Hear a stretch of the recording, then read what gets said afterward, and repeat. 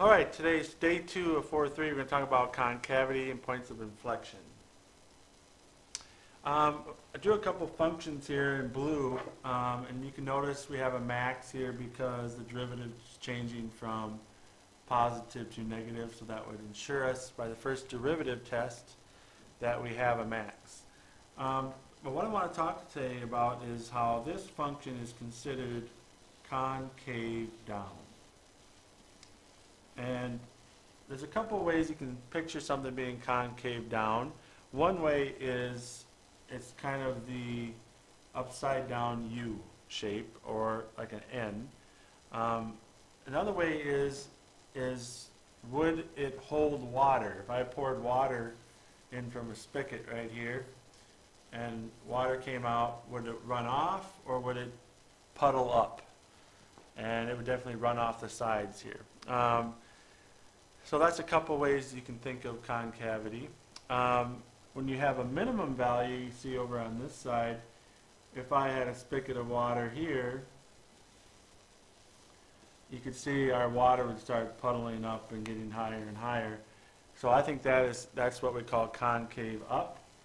And also another way to look at it is a parabola like this is concave up. It kind of looks like the letter U, which is in up. So that might help you also. So we're going to talk about concavity and how a function could be concave up and then all of a sudden they be concave down. And the concavity may change multiple times in a function. Looking on the left side here, the blue line is concave up. Again, water would, if I would continue to be concave up, would be that, would be on top of the line. And concave down would be the red one. Again, it's more part of the N, so it's like this part right here is the concave down part that we have drawn.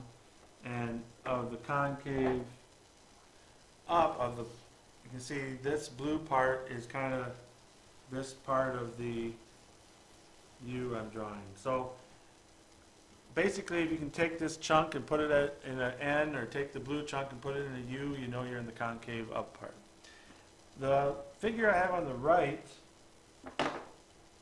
what I've drawn in there is some tangent lines. And if you can notice where the tangent lines are in respect to the function, the blue function. All these tangent lines I would consider to be below the function, below the blue function. And if tangent lines are below the functions, you know the function is concave up. If the tangent lines are below the function is concave up. If the functions are above, if the derivative tangent lines, if the tangent lines are above the function, you can see I consider these above the function, then the function is concave down. So tangent lines are below the blue function, and it's concave up. Tangent lines are above the function, it would be concave down. So there's a couple different ways then you can tell if it's concave down or concave up. Here's another red function here that we can talk about. Again, we have functions that are the derivative or the tangent line is above, and then down in here the tangent lines are below. And in here the tangent line is almost right on there. Now it's above, above, kind of right on, below, below, below. So here it's concave down. Here, from about this point right here, it's now changing to concave up. And then right in here about it's changing from concave up to concave down. And then again here it does the same thing. Those are called points of inflection. where the concavity changes. And points of inflection happen when the second derivative is 0. It could also be where the second derivative doesn't exist. So when you have like a cusp or something, that could be a point of inflection also.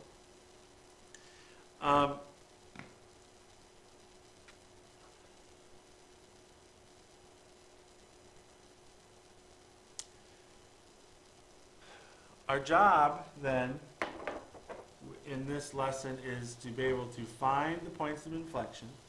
And once you find the points of inflection, we do that by doing this. What happens in between the 2 points of inflection will either be always concave down, or always concave up, or always concave down. So once we find the points of inflection, the regions in between are going to be always concave one way or the other. So finding the second derivative zeros, plotting a chart of those intervals, and then testing the sign. Now, the sign that we're going to test is the sign of the second derivative. And we'll show that here. When you, I don't know how well you can see this, I'm going to draw this in a little bit better for you.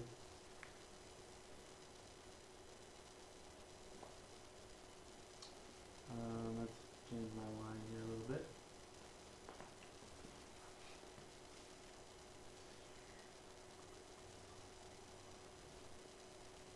Just going to go a little bit thicker.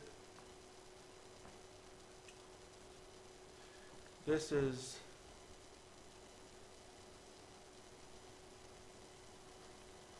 the function.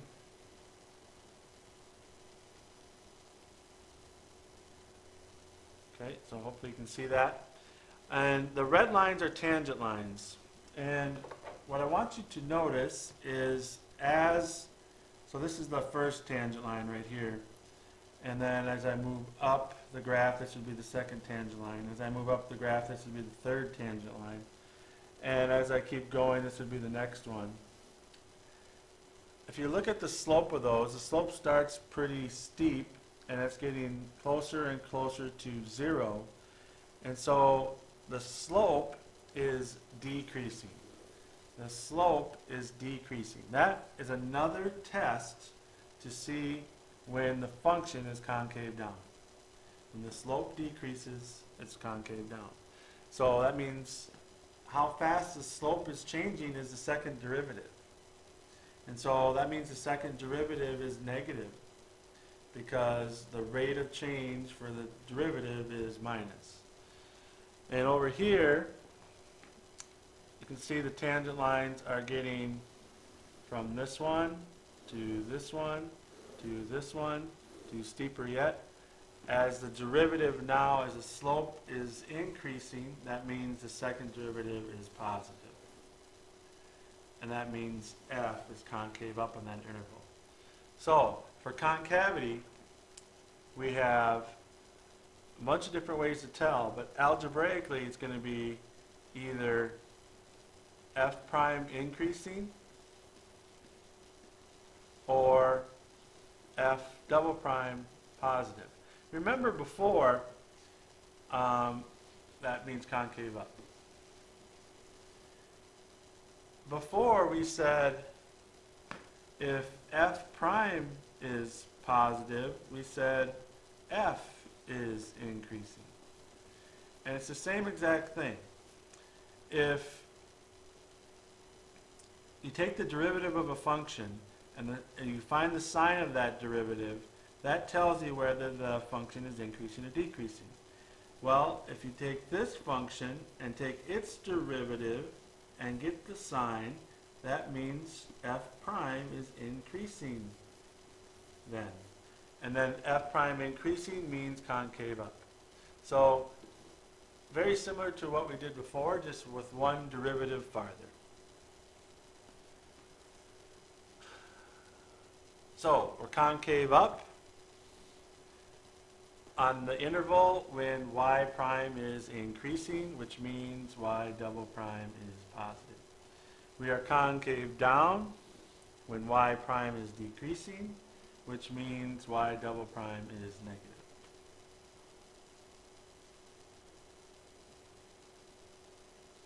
Okay. And we just answered this correct. How do we know when y double prime is increasing? Because we look for when y double prime is positive. So, concavity tests. Here's the steps. We're going to find the second derivative, and we're going to set it equal to 0 and set it equal to does not exist. See if we can list all those x values. We're going to chart them just like we did before, and we're going to see when the second derivative is positive or minus, because this would be tell me if y prime is increasing or y prime is decreasing.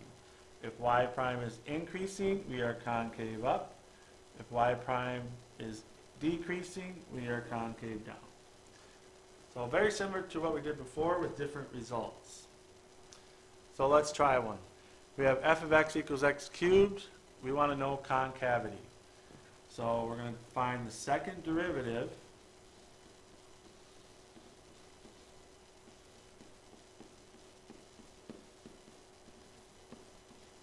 We're going to set the second derivative equal to 0.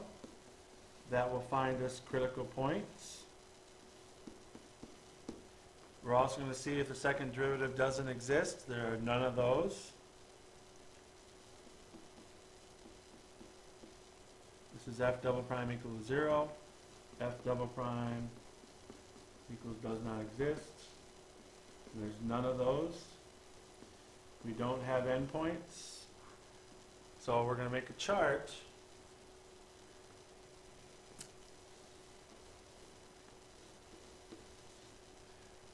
with those intervals. So we're going from negative infinity to 0, 0 to infinity.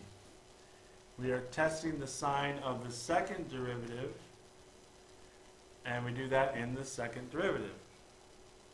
So I pick a number like negative 10. That gives me a negative number. When I plug a number in like 10, I get a positive number.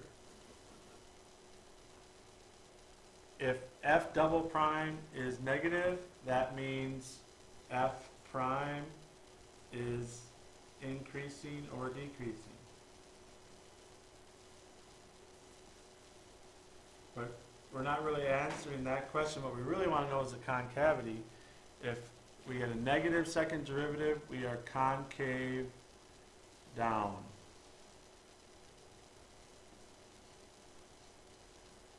If we are positive, we are concave up.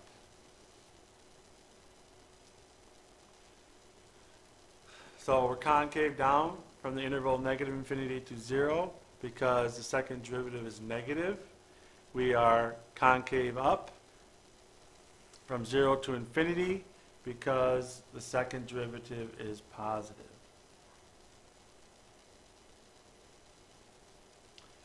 Again, points of inflections where the concavity changes. So at x equals 0, we have a point of inflection. Point of inflection. So points of inflection are where the graph changes concavity. Here we are concave down, and here we are concave up.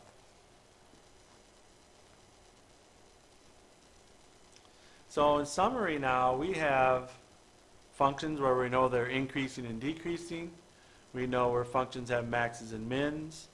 We now know the concavities, which tells us kind of how to draw the graph from one point to the next. We know points of inflection. Assignment, page 204, 7 through 12.